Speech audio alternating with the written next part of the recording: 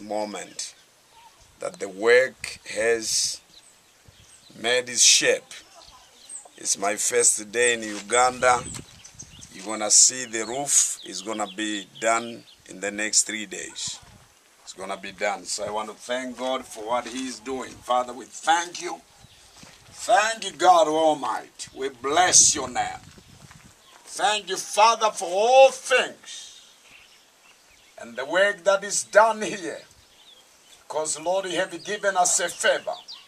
We are your children. And, Lord, we have the favor and we are the winner.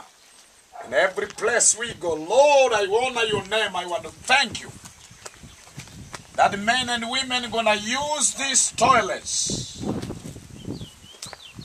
for the service and the will of God. When they are here, Father, they use it and they will rejoice that this is done because of your will.